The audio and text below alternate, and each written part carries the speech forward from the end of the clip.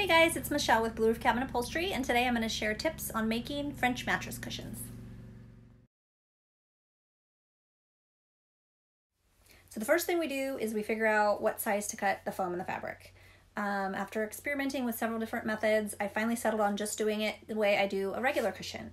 You don't need to add tons of Dacron or anything like that. The stitch will go through the foam and create that nice look. So there's a video on my YouTube. Go check it out, and it explains in detail how I make my cushions and especially how I oversize foam for longer cushions. So check that out.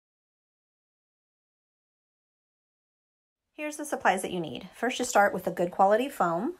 Density and thickness depends on what your client prefers, but I typically use a medium density 3 to 4 inches depending on the size of the bench, and then I wrap it in Dacron. Next up, you'll need hand stitching thread, which is these guys in the middle, and a curved needle to make the decorative stitch along the edge. And then the nylon button tufting twine and a long needle is how that you will make either the X-style stitch for the tufting detail, or you can use it to pull your buttons through if you're using buttons.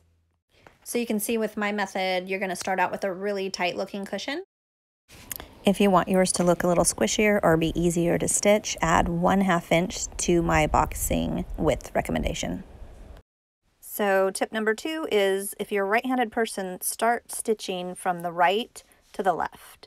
So you want to go this direction.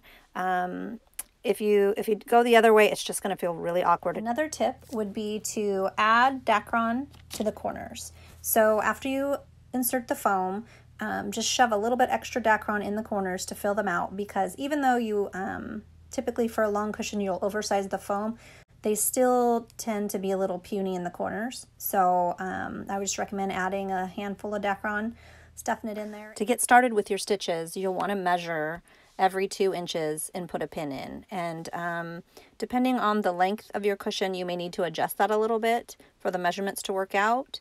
But 2 inches is what I like to go for. So you're using those pins as a guide for your stitch. Come up on one side, go over 1/4 inch and back down.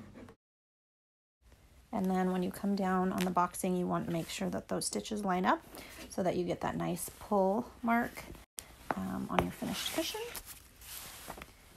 And then when you get a few stitches going, you just sort of squeeze and pull. You don't want to go too far, or it's really hard to get it to tighten up. So just every 3 or 4, scrunch it up. So here it's a larger cushion, it's 5 inches, so I'm able to take a bigger stitch for a bigger roll on the edge. And I'm just using the previous line of stitches as my guide, and so I'm eyeballing it. And I would just recommend, when you're first starting out, definitely use pins. You can also use pins on the boxing side. And then my last tip would be to start on the back side. So that would be the side that you hand stitched closed, or maybe you put in a zipper.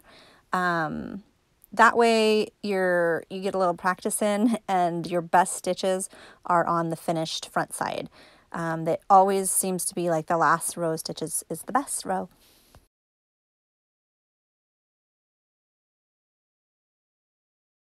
Different fabrics will give you different looks. This was a stiffer velvet, so it has a firmer look to it.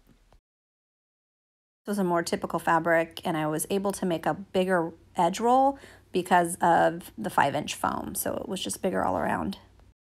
And then you finish it off with button tufting, and you can either use buttons or a stitch detail, any pattern, diamond or square, whatever you would like.